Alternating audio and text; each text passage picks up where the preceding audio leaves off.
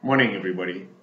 In today's lecture we're going to cover very briefly an overall history of wildlife management and how this has worked over time around the world.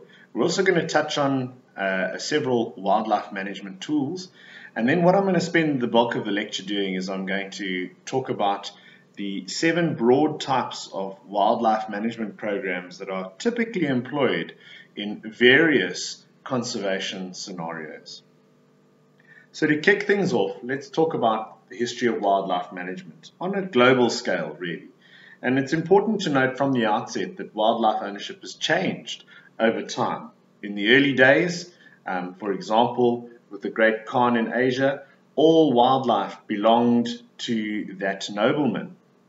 In Europe, the system has been that each landowner then owns his land and the wildlife that exists on that land. By contrast, the American system is one where wildlife belongs to all people and is held in trust by the state for future generations. Now, interestingly, in South Africa, we have a bit of a mixture of both the European and American systems, because if a wildlife owner actually fences his or her land and obtains what is known as a certificate of adequate enclosure, then that person then owns the wildlife on that land. However, if the landowner cannot get a certificate of adequate enclosure, then the wildlife is owned in a similar way to the American system, where it's held in trust by the state for future generations.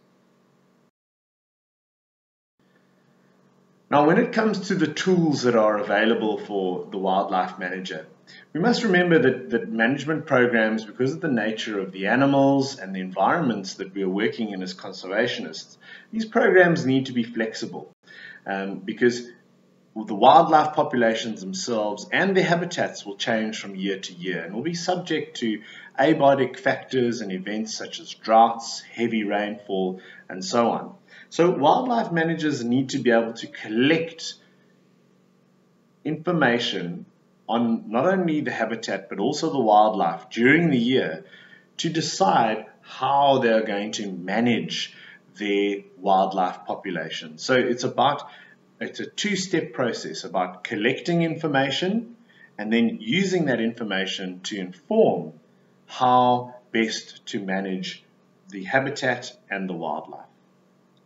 So now what we're going to do is we're going to have a look very briefly at 7 main or broad wildlife management programs that are typically put in place in wildlife areas or conservation areas in many parts of the world, and allow wildlife managers the tools to effectively manage their wildlife and habitat populations.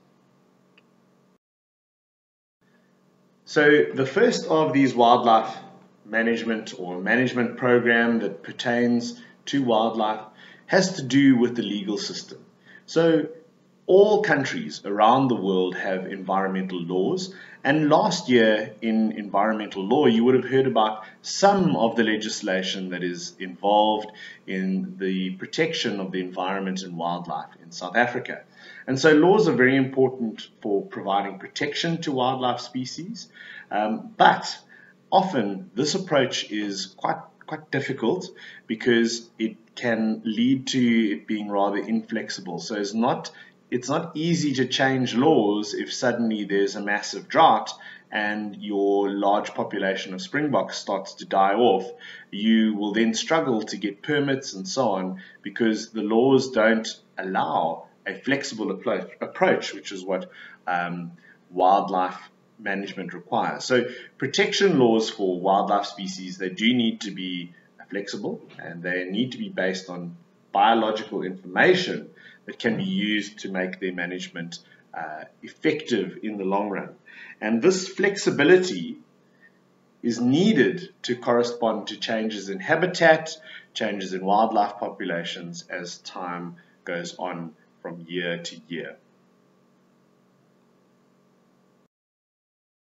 Now, a second relatively or quite controversial management program is that of predator control. And this is actually used around the world extensively in order to manage wildlife and conservation areas. So we must just remember from the beginning that a predator is an animal that lives by killing other animals for food. Okay, so previously, predators have been considered very bad animals for wildlife managers, and many areas around the world, including South Africa, actually had governments that offered bounties or monetary rewards for controlling, or if you want to put it more bluntly, killing predators. And what it was thought was that when you control the predators, so if you decrease the number of predators, you would actually encourage the number of other wildlife species. Okay, but this is just one way to control wildlife, because when habitat is good, there is a healthy balance between predators and prey. And so it might not actually be necessary to control predators. What in fact might be more important is to protect small or unhealthy wildlife populations from predators.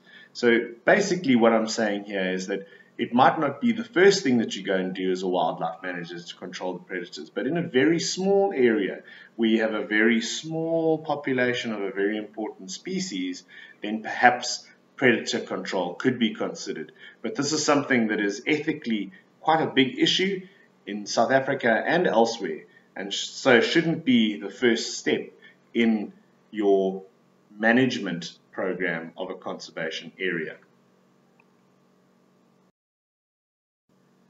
Now, the third broad category of management programs is the creation of refuges, or what we would call in South Africa as reserves. Now, these reserves, or preserves as they're called in the United States, they provide wildlife with a little safe space so that their numbers can increase. And in general, there are 4 types of refuges. Right, so the 4 types of refuges are big game refuges. So this is where a lot of the South African game reserves would fall into this category, where the overall aim is to protect a breeding stock of these populations so that their numbers can increase.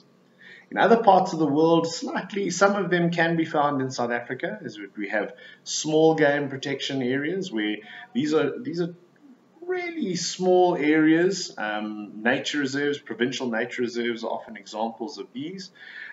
These are small areas that protect small game species, often birds, sometimes insects, and so on. We have relatively few of them in South Africa, but they can be quite important. And the third type is a non-game area, and this area is established to protect the habitat. So it's more of what we would call a botanical reserve. So those can be quite important. Now, when it comes to reserves, we need to remember that a large increase in the population of wildlife can actually deplete the food supply that is available, and this can damage habitats. Okay, so they are only really effective when they're used, so using reserves, especially in South Africa where we fence our reserves fairly commonly, they're really only effective when they're used with other management goals and other management tools. So remember that the goal of a reserve is to preserve the wildlife habitat and keep the wildlife in good condition.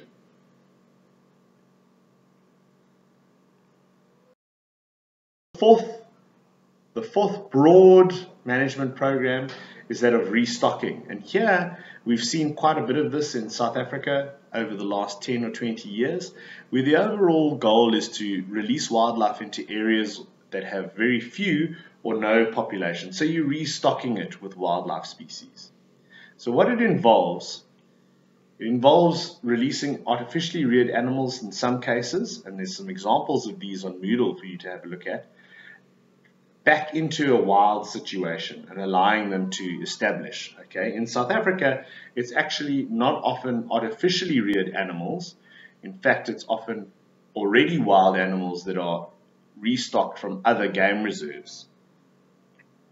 Now, there are several limitations of a restocking approach, and that is you need to remember that the habitat must be considered. If you introduce wildlife beyond its carrying capacity, the animals will eventually die. And it's particularly important for our big species. So species like elephant, species like rhinos and buffaloes that have very large area and food requirements. So it's very important not to destroy your habitat when you are considering restocking. So now this is not always necessary if you have habitat that is in good condition, but we may want to use it in cases where we have endangered species, and restocking them in other areas might be a good way to protect or maintain that species going forward.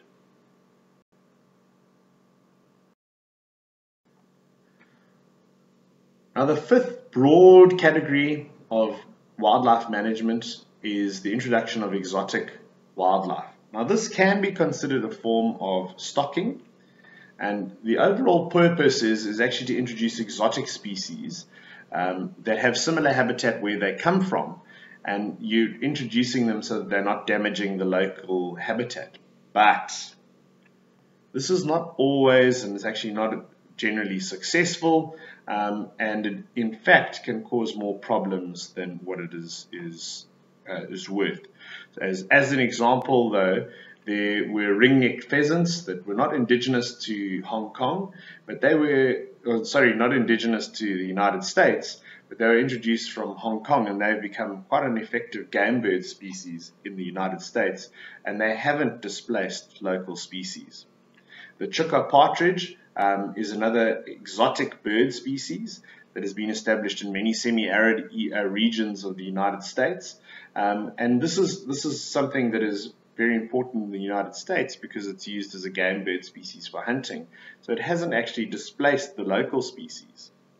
But the muskrat and European starlings are some examples of unsuccessful exotic species introductions. In fact, in South Africa, we have European starlings that are starting to take over many urban areas because of their purposeful introduction, and they are displacing local species. Okay.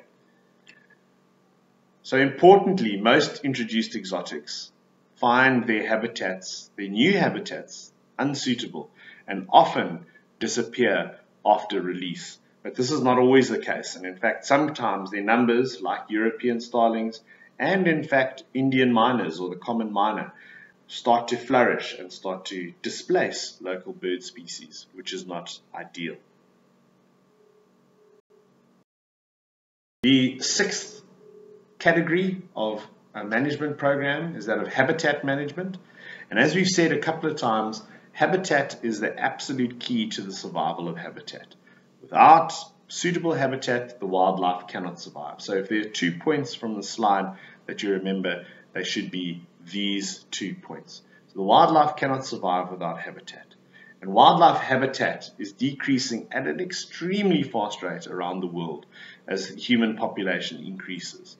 So the main purpose for managing habitat is to prevent the wildlife that is already there from being destroyed or lost even further.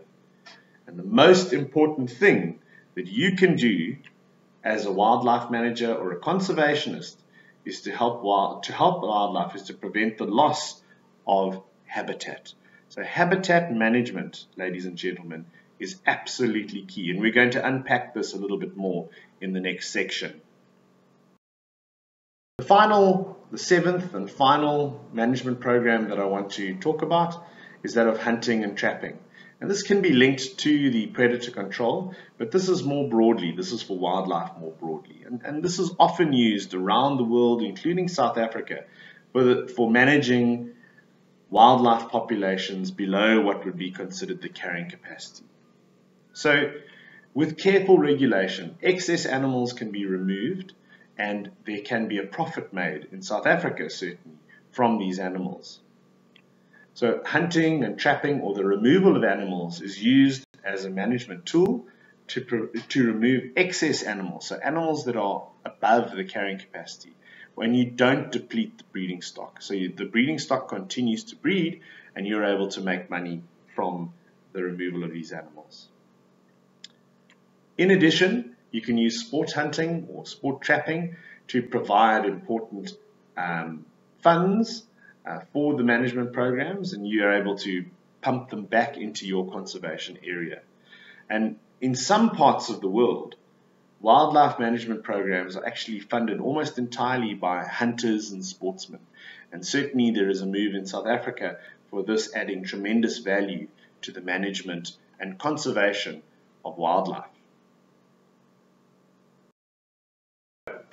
Let's wrap up this series of the section of the lectures before we move on.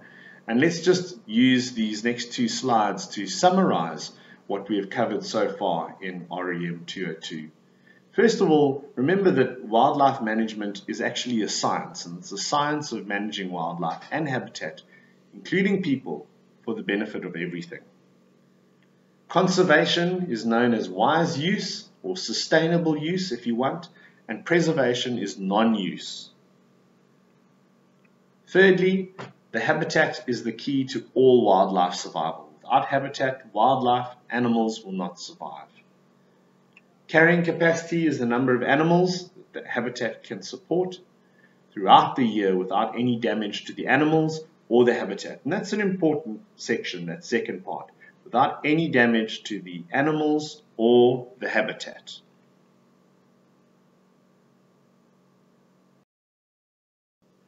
Fifthly, if wildlife numbers, if animal numbers exceed carrying capacity, the excess animals will die.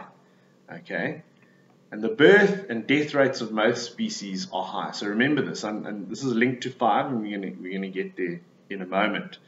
And it's very important to remember that although wildlife can breed very quickly, they can also die off quite quickly. But sometimes it's important to manage before there are massive die-offs or potentially massive births. So remember that if you have inflexible laws, they will prevent wildlife management from being effective. So you need to make sure, if you're a lawmaker, that you make the laws flexible. And then finally, wildlife biologists, such as yourselves, need to have a broad knowledge and a huge range of skills to manage wildlife effectively. And it's very important that all of this has the support of the public.